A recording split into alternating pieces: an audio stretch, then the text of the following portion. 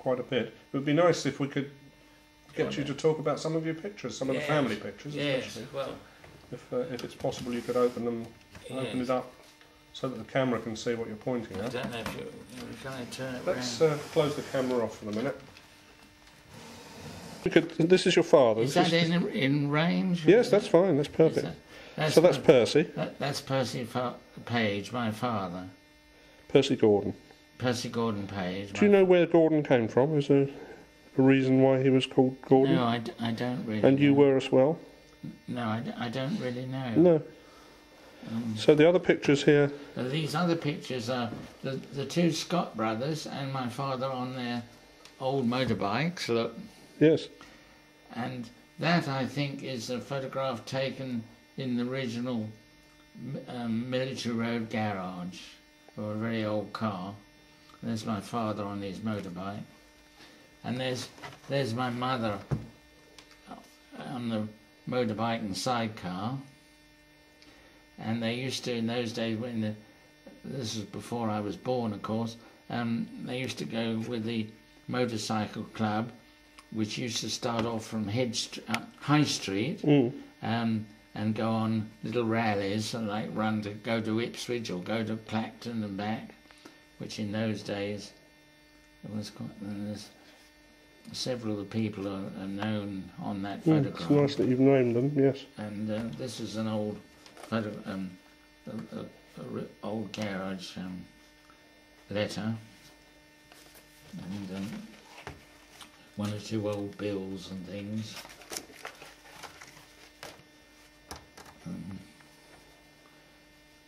Old prices of cars. For Morris, yes.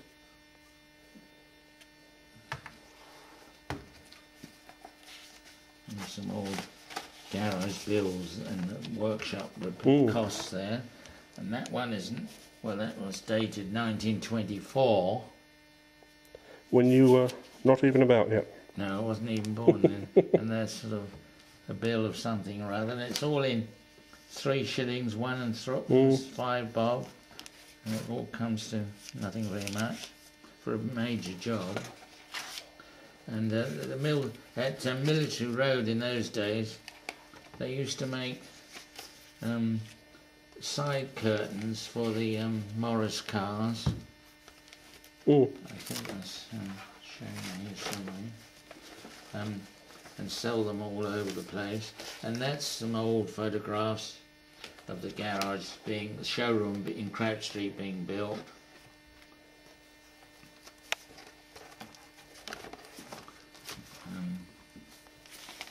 And there's some various cars of So they were building the bodies of these vehicles? Well, somewhat, yes, we did build bodies.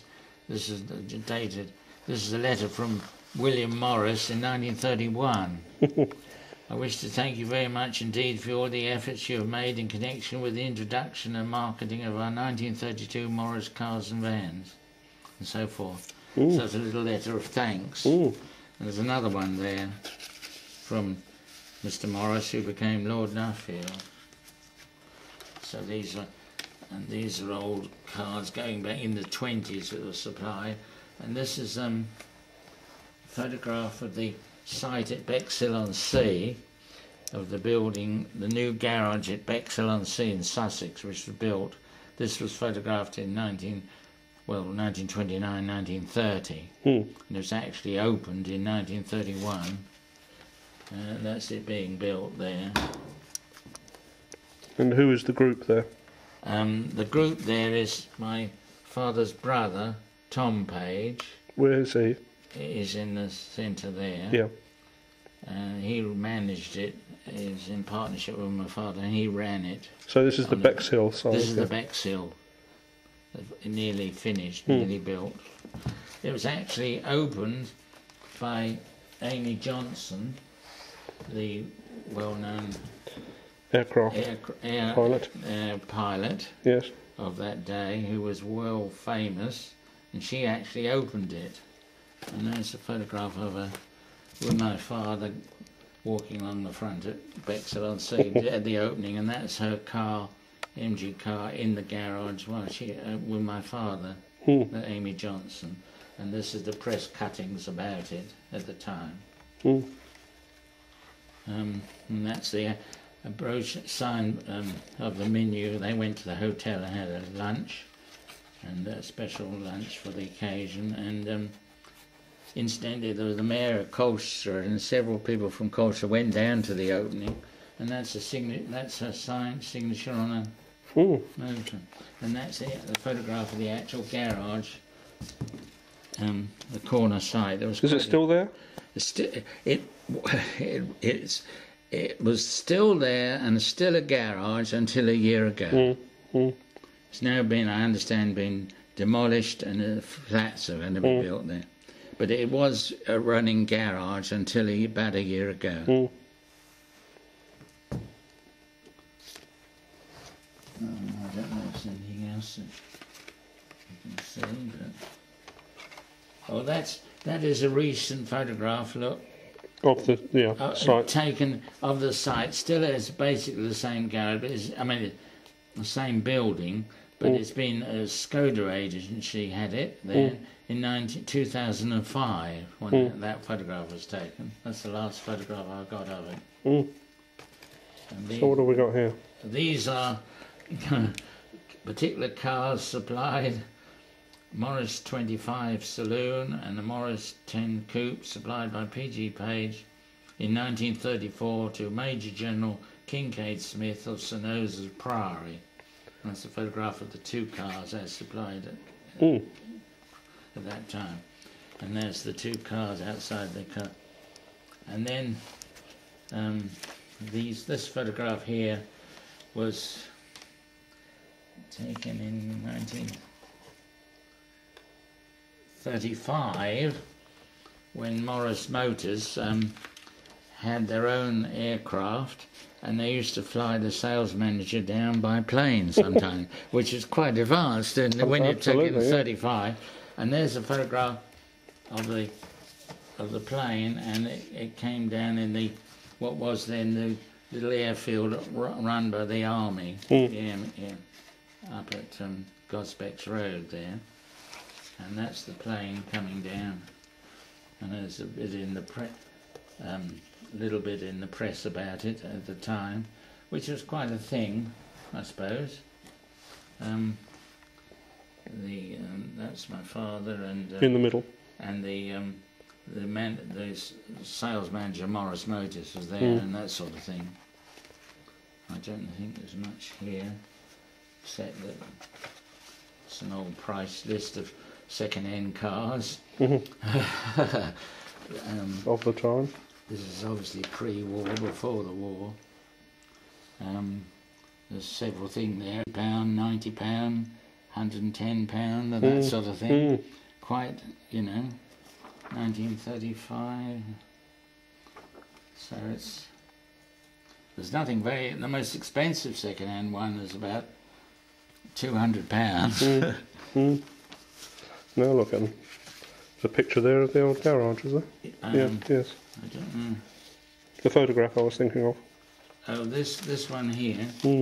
This is the garage, isn't it? That is the garage at Crouch Street. That was taken. Page's garage at 38 Crouch Street, as at 1938. 1938. The petrol pumps are on the pavement. I remember those. I think I do anyway. And of course, that showroom is still standing, but that's been taken away, and the flats have been built on that part of the site. And that was the showroom at that time. And these are various bodies that were built at different times, just after the war or just before the war. That one was just before the war because it was 1939. They took an old car and cut the body off and built that sort of ambulance body on. And that's a sort of a 1937 van which has been converted into a sort of more of a state car. Different.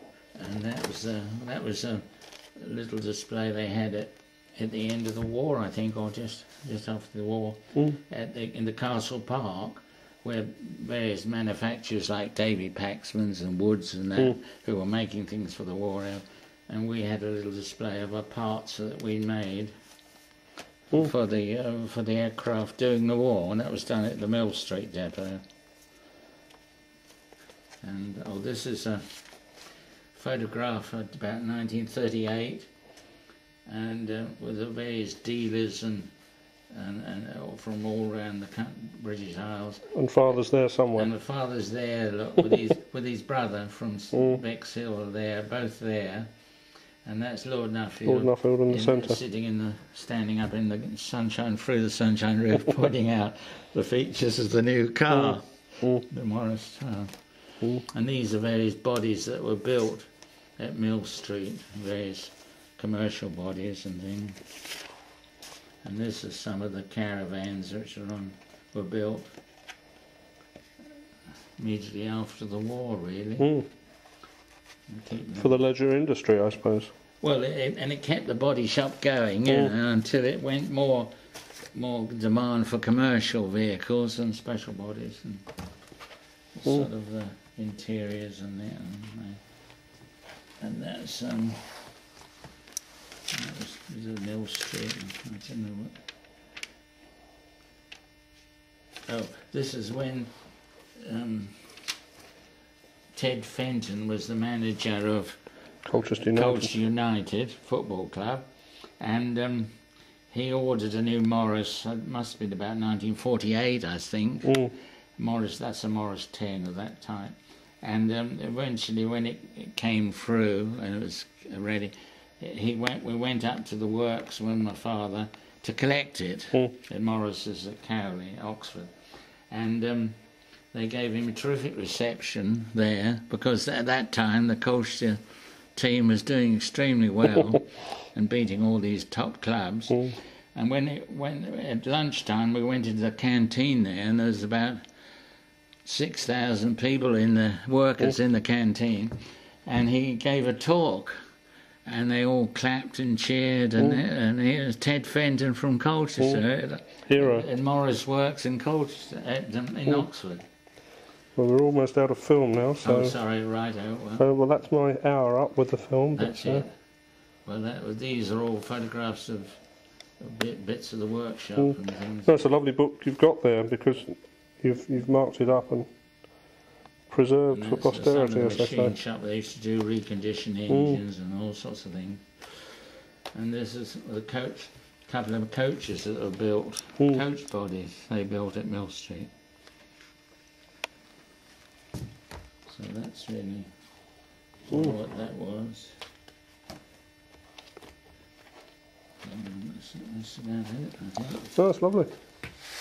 There's another one there, brings it more up to date. Yes, Fades and Scott again. But, well, I think we'll have to hold it there, because I'm run out of film. Yes, right, certainly.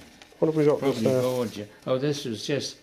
this was the staff in the wartime at Mill Street. Who they mostly made the aircraft bits. Can we name them all? Well, I can name some. You've had a go at it, so you've got a list there. I've got some here.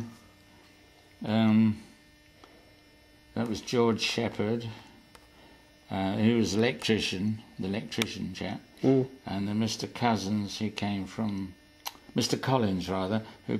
Holland-on-Sea, who worked there, and that was Harry Golding, who was an old mechanic at the Pages, and then in doing the war he went in the machine shop and made the aircraft parts. Leslie Bell, Bert Tracy, who was one of the foremen, and Frank Hicks, who subsequently, after the war, was in charge of the Rolls and Bentley service side.